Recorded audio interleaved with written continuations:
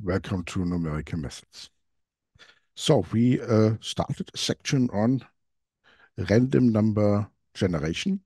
In the background is still our application of Monte Carlo integration so that we can approximate, say, the expectation, or in this special case, an integral by taking a sequence of, say, for example, uniform random numbers, plugging it into a function. And we had this nice little theorem on the convergence rate. So this here on the left is our Monte Carlo approximation. Just plug in the sequence of here random variables then in the computer, the random numbers. So random variables evaluated at a single event. Plug this into the function, take the average, and this is a fairly good approximation for the integral over this domain. Well, convergence rate was 1 divided by square root of number of sample points. Yeah, not too good. Yeah, we saw classical integration rules that have a far better convergence rate.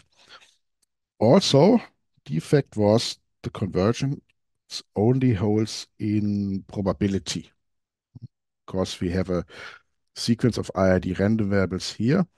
And the really strange thing was that we applied this method by using a single event. So actually, we don't know a lot about our approximation accuracy. But the very surprising thing is that the dimension of the function does not enter into this estimate. So the Monte Carlo method really has an advantage in higher dimension where classical integration is becoming worse. Yeah, we applied this method by plugging in here a single event omega to the capital Xi. So that was our little xi, and that is our sequence of random numbers, and we were talking about random number generation. The interesting thing is that we are now moving to the Koksma-Hlawka inequality, and this inequality actually removes the defect that we have this estimate only in probability. So as a little teaser, this is where we will arrive. So again, you see the deviation of our Monte Carlo approximation from the true integral. This can be estimated now by two properties. One is here the discrepancy, so a property of the sequence. So this takes the place of the 1 divided by square root of n. And the other one is the variation of the function. And you see there is no probability involved here. We already talked about the discrepancy in our previous session. So the discrepancy was a measure to characterize the distribution of the points. For example, the discrepancy is large if we have larger regions where we have no points, or if we have regions where we have maybe too many points. So the discrepancy, just a short recapitulation, was measuring a little bit the difference between the percentage of points we observe in a certain interval, here from A to B, compared to the volume of this interval. So what we would expect as a percentage to observe in this interval. The interval is from the unit hypercube. So the full interval has volume 1 is 100%. So we were measuring this deviation, and we take the absolute value. So of course we have a high value if we are too low, if we have too few points in this interval, and we have a high value if you have too many points in this interval. And we take the supremum over all possible such intervals. The start discrepancy was a special case here below, where we just take the check the intervals that have the lower left endpoint attached to 0. And there was a small estimate that actually we can also use the star discrepancy. So that was maybe a small recapitulation also with the application of the Monte Carlo integral in the background.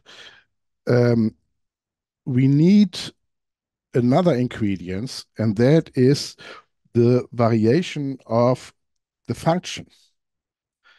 Yeah, the variation of the function also entered into our probabilistic Monte Carlo convergence rate. Yeah. The variation of the function was here. There was this sigma. Yeah. So this here is our error bound. Yeah. All the stuff on the outside is just that it holds in probability. So we are bounding by sigma, a property of the function, multiplied with 1 divided by square root of n, a property of the sequence of the number of points we use. Well, why is sigma the variation of the function? Because sigma squared is the variance of f of xi. Xi is a sequence of uniform distributed random variables, and I check the variance of f of xi. For example, if f is just a constant, it maps all the elements from the unit hypercube to a constant, the variance is 0. It is the variation of the function that enters here. And we need this ingredients also here in our Koksma-Hlawka inequality. Really a remarkable step now. We remove this probabilistic nature, and this is the variation in the sense of Hardy and Krause. So the variation in the sense of Hardy and Krause, maybe you recall variation of a function in one dimension. So in one dimension, what do? Yeah, you take the change of the function, so the first derivative. Then you take the absolute value because you would like to measure the variability, so you don't care if it goes up or down. And then you integrate this over the whole domain. So if you would have a function that looks, for example, like this, it goes up and then it goes down again and it goes up, then your variation is taking this here, and then it's taking also again the movement that goes down, and then it takes again the movement that it goes up again. And then it takes actually the sum of the three. So your variation will be this part plus this part plus this part. Okay, so this is then the variation of the function in one dimension. We need this in higher dimensions. It is a property of the function. We need this in higher dimensions. So we like to generalize this concept to a function that maps from Rd, or the unit hypercube, to R. So this is the other ingredients now in our Koksma-Hlawka inequality, and here is the definition. So let f be a function that is sufficiently smooth. So if the function is defined on Rd, or the unit hypercube 0, 1 to the power of d, then I need that the function is, for example, d times differentiable. And the variation v of f of this function in the sense of Hardy and Krause is now defined as, now comes a little bit clumsy notation. I take the sum over all variations v superscript k of the function with some indices I1 to Ik. So you see that I1 to Ik are indices that are between 1 and d, And I can have one such index, two such index, or three such indices. So I take the sum over all those indices I1 to IK. Yeah, so actually you could think that you have d different indices, yeah, and the indices could also be zero. Yeah, so then this index is not there. So for the indices that are not zero, or for the indices we have, so how do we define this v superscript k? Yeah, this v superscript k is now defined a little bit like you know it from the one-dimensional case. Yeah, you take the case derivative of the function f with respect to these elements, yeah, di1 up to dik, and take the absolute value and integrate over these arguments that corresponds to these indices. You integrate here or take the derivative of a function that is restricted to the indices, yeah, that you have chosen before. And these indices that we have chosen before, they are the free parameters. So the indices that we have chosen before define the free parameters of the functions. So this is the function f of xi, where xi is xi, and the other values are set to 0. Okay, so this looks now really complicated. This looks now really strange. Maybe I give you a small intuition to this. First note, for the one-dimensional case, this is exactly what you know. Yeah? For the one-dimensional case, the d will be 1. So you have one argument, x1. So this here means that I1 is between 1 and 1. So I1 is 1. So you have one index, which is 1. So this means you restrict the function to its argument x1, but the function only depends on the argument x1. So the f restricted to I1 is just the f of xi. Yeah. So the k is equals to 1. This means you take the first derivative of the function with respect to this argument, and you integrate it with respect to this argument, yeah, after having taken the absolute value. So this is exactly what happens in one dimension. What happens now in the more general case? Let's move to two dimensions. Let me maybe draw this here. Okay, so we are restricting our function to different components. Yeah? So let's assume that I first restrict to the index I1 being equal to 1. So this is k is 1. I1 is equal to 1. So then what I'm doing is I check the function f that only depends on x1.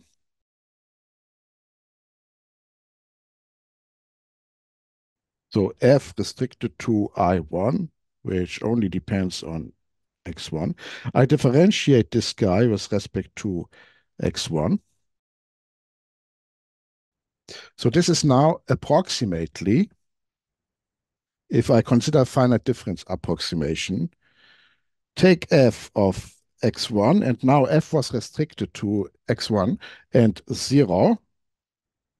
Shift the x1 component, so plus a delta x1. Yeah. And I take the derivative, so subtract f of x1 and 0, divide by delta x, but then we also integrate with respect to delta x. So if we take the integral, so with respect to dx1, then this is just the finite difference. Now the same happens for I1 being 2. No? I restrict to the second component. So recall here, my indices are between 1 and d, and now I'm in 2 dimensions. My index can be now either 1 or 2. And I just have one such index because k is equal to 1.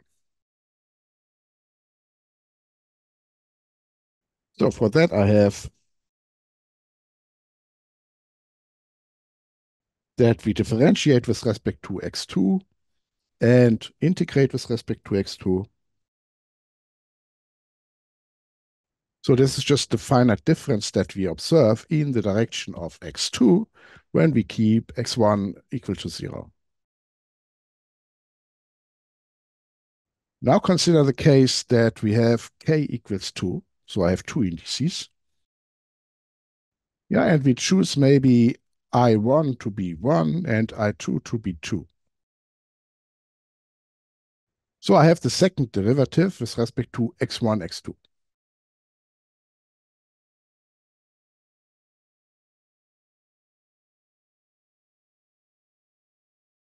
And this is just also a finite difference approximation.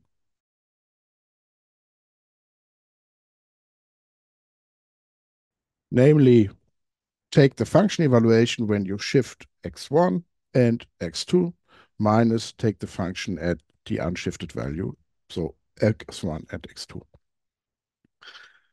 So you see that if you think in terms of physical units, say the function f is meter, a distance, and x is time, yeah, second. Then what you do here is you calculate meter per second and multiply with a time span, second. So you get something that has the unit meter, a length, yeah, and we sum up these lengths. Also here, yeah, you have meter per second squared, but you multiply it with two different time intervals, yeah, times second squared. You also have again the unit meter. So if you go to the definition, you see that here you really consistently always sum, always integrate meters. So if you like to draw a picture now that illustrates what is going on, I have the x1 component, I have the x2 component, and I'm measuring, well, the blue one is keep x2 fixed to 0, so you measure the variations here in this direction of the function. The green one is that you measure the variation in this direction of the function. And my red one was that I measure the variations in the diagonal direction. Well, for all combinations of x1, x2, yeah, so also all these guys here are measured, yeah? All the diagonal elements are measured. This is what the red one does. Yeah, and you see that if you now like to know the variation you observe from going from say here to there, you can go this way here, yeah, and you can measure the variation you see along these paths. So you see that this is really maybe a generalization to what you classical think of your variation to higher dimension. We are summing up all those combinations, so we are summing up all those small variations in the different directions, yeah, where these indices just say, okay, what is the direction in which we move? Okay, that looks ugly, yeah, but well, maybe it's a quite intuitive concept. And now we have the Koksma-Hlawka inequality. The following holds: the function f is given with bounded total variation on the unit hypercube in d dimensions. The sequence x1 up to xn is given, a sequence in the third unit hypercube, and then we have the estimate that the difference of our Monte Carlo approximation and the true integral in absolute value, so this can be bounded by the variation of the function multiplied with the discrepancy of the sequence. A really remarkable uh, step now from here, where we still had this probability, yeah, to here. So this one takes the role of the sigma, yeah, the square root of the variance of f of x, yeah, where x is a uniform distributed random variable, and this one takes the role of our 1 divided by square root of n. Yeah, so now we have an obvious task. Yeah, can we find sequences that have maybe a better discrepancy than 1 divided by square root of n? Well, you already know one. Yeah, if you place points evenly, yeah, an equipartitioning of the interval 0, 1, then, well, you have 1 point every 1 divided by n interval. So this discrepancy, which is this zigzag curve, will be 1 divided by n, or order 1 divided by n, depending on where you placed your first point, left point, right point. So maybe we can create sequences that have even better discrepancy than a random sequence. This motivates then our section on low discrepancy sequences. Before we go there, let's prove a few things. The bound in this inequality is sharp. So for any sequence x1 to xn and any given epsilon larger than 0, you can find a C infinity function, a smooth function with variation 1, such that we have that the error we observe is larger than the discrepancy, the star discrepancy, minus epsilon. Yeah? So also in the theorem, it was the star discrepancy. Also here, it is the star discrepancy. So the bound is sharp in the sense that we can find a poorly performing function for a given sequence. That links a little bit back to my motivation, where I was discussing the remarkable property of the Monte Carlo method that it does not depend on the dimension. Yeah. There, it was an argument that for classical integration rules, where you have a Cartesian product, yeah, you can find a function, yeah, where actually this discretization performs poorly, and the randomness was the way out, yeah, because then there was zero probability that for a given function, also for a chosen function, the sequence, yeah, performs poorly in this sense. I can sketch the proof that the bound is sharp, and maybe this gives you a little bit intuition.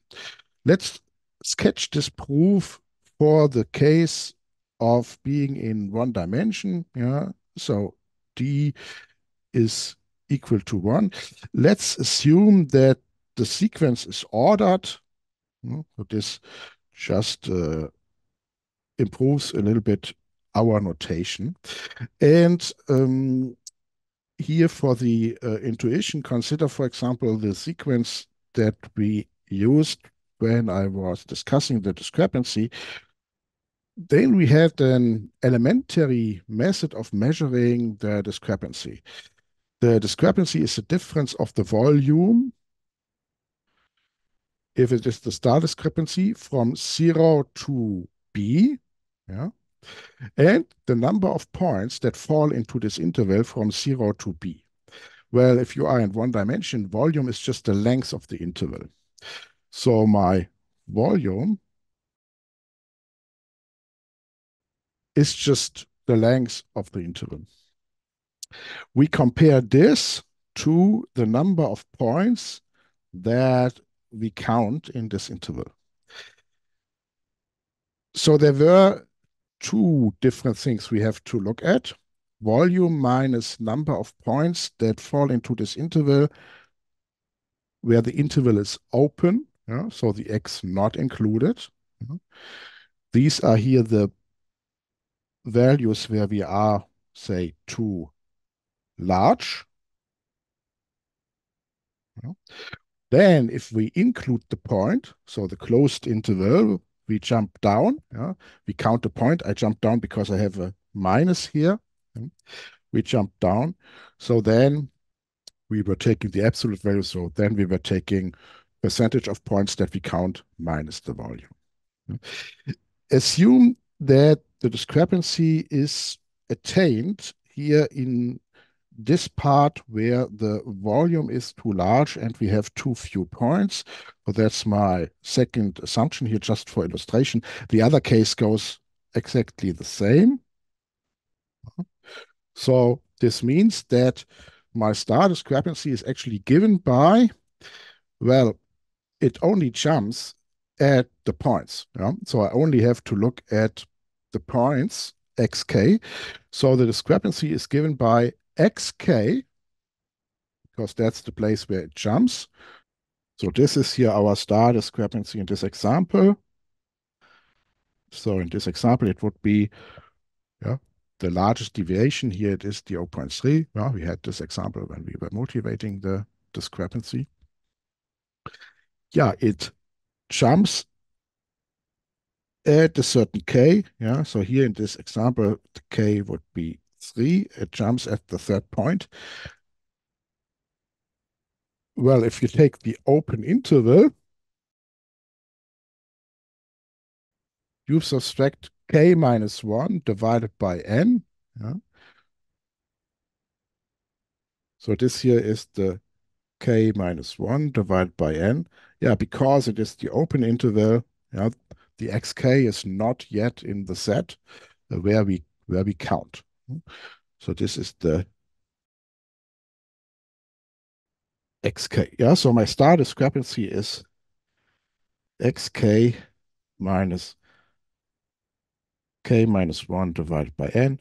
So here it would be 0.7 minus 2 divided by 5. Yeah.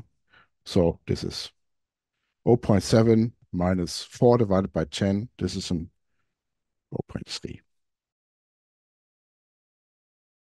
So if the sequence is ordered, you know that the star discrepancy is attained in this point xk, and it has this value xk minus k minus 1 divided by n.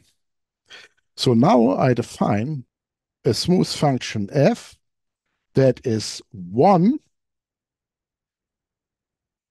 shortly before xk and 0 on or after xk. Yeah. So this function is just like that.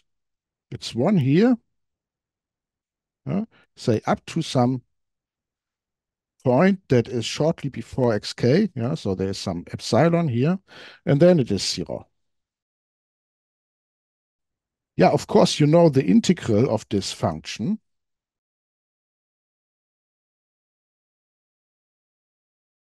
This integral of this function is just larger or equal xk minus epsilon. Yeah, so this is just this area here that we are integrating. Okay, so this here is the point xk minus epsilon. So the integral of this function is larger or equal xk minus epsilon.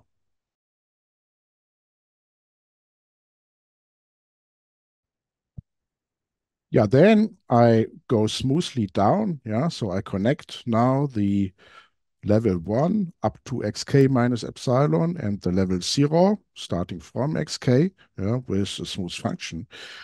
And what do we have? The integral of my function is larger or equal xk minus epsilon. No, there's a larger or equal now due to this.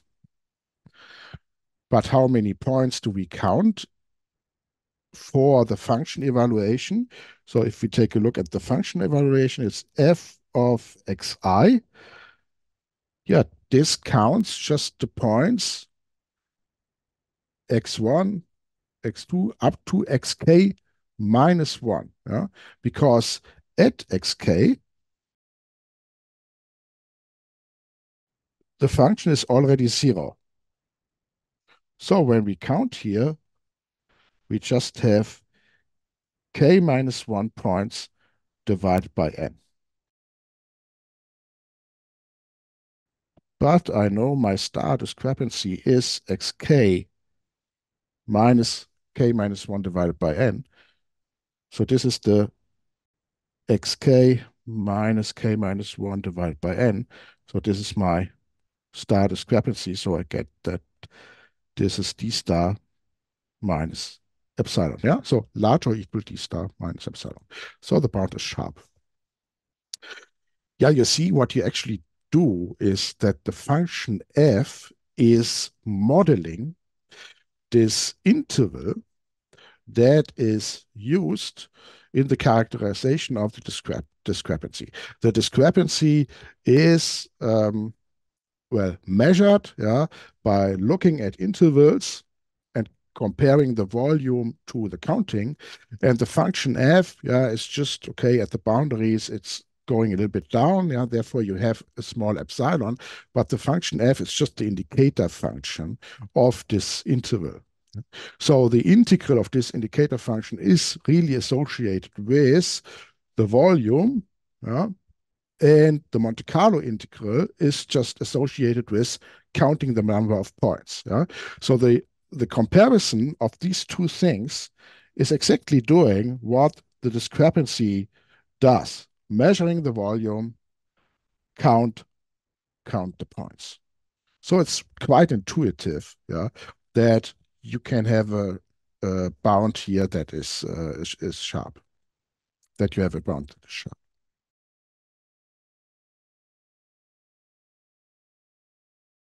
That was it for the Koksma-Hlawka inequality, yeah, and we now have a very strong motivation to find a sequence that has a low discrepancy.